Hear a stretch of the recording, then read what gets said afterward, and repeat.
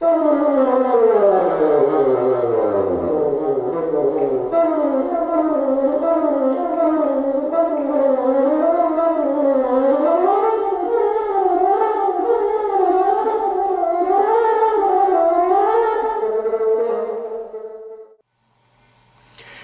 This is a series of videos I put together that I hope help you with making reeds. I'm Terry Ewell. I'm glad that you're watching these 5 videos I've made for you.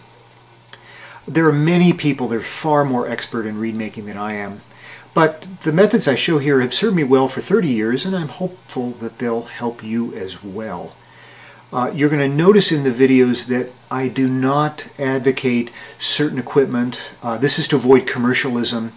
I've placed some blue masking tape over names so that I'm not advertising certain equipment. Thank you for watching, and let's get started. I begin by soaking the tubes of cane in warm water for about 20 minutes. Then I inspect the tube of cane. This tube has got some insect damage.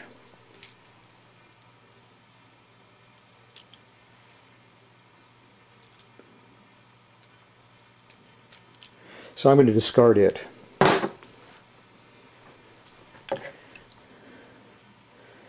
This tube looks okay, but the ends curve a bit. So I will need to cut those off.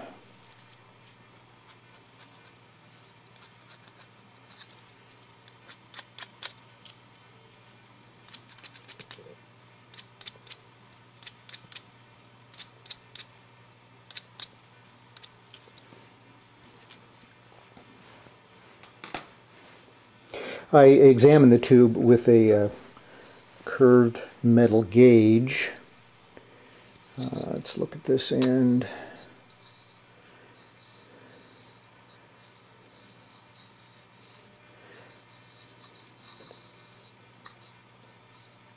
I'm looking for the portion with the closest symmetry. Symmetry is very important for the finished reed.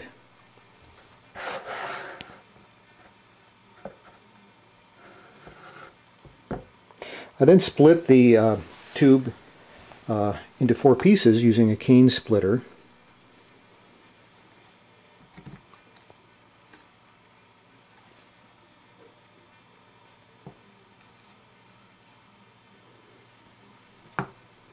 You can use a knife for this, but I'm fortunate to have the splitter.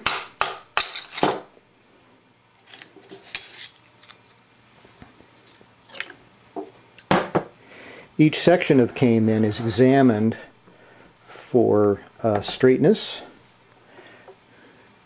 I look at the grain, and again you can see the curved portions here.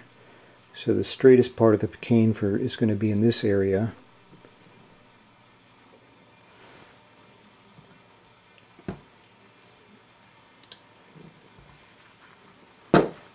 Then cut the cane with a reed guillotine.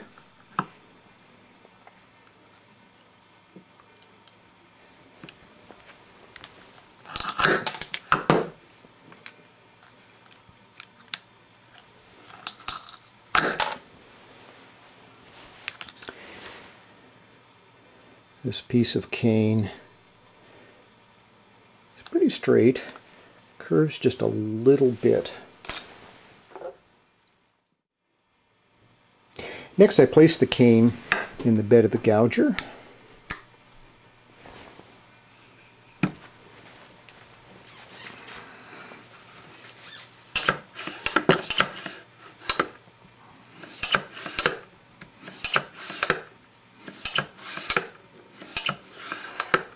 I pay attention to how the knife moves through the cane. This cane is gouging very nicely, nice and even consistency. This particular piece of cane is not that hard, so I will make a note of that.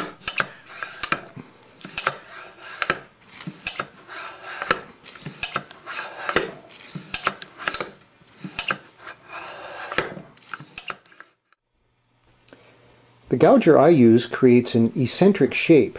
The gouge is thinner at the sides than it is in the center. Concentric gouges, such as this one, have the same thickness of cane over the whole gouge. Some reed makers then further adjust the reed by scraping the inside of the blade. If you are interested, I recommend that you read the Bassoon Reed Manual, Lou Skinner's Theories and Techniques by James R. Mackay. Gerald Corey gave an outstanding lecture on scraping the interior of the reed blade years ago. The lecture was at the 1997 IDRS conference and was titled Many Varieties of Tone and Playing Characteristics in Your Bassoon Reed Box. Corey demonstrated wide variations of tone and response due to the different gouges made by hand. I haven't worked with these, but I'm intrigued by the results. The center thickness of the gouged cane should be between 47 thousandths of an inch, that is 0.012 centimeters, and 55 thousandths of an inch, that is 0.14. This one is right around 55. The thinner the gouge, the more dense and hard the cane. The cane nearest the bark is the hardest. I mark each piece of cane with a pencil so that the siblings, that is the pieces of cane from the same tube, are identified. I also note the density of the cane, whether the cane was hard or easy to gouge. I write this information in a notebook when I number each piece of cane.